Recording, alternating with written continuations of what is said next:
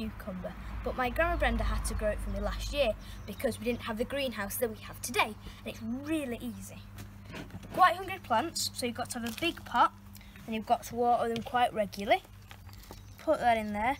Now the seeds are quite big, so they're easy to handle, and they need to go about 2 centimetres under the soil, and then you can obviously give it a little light covering of soil.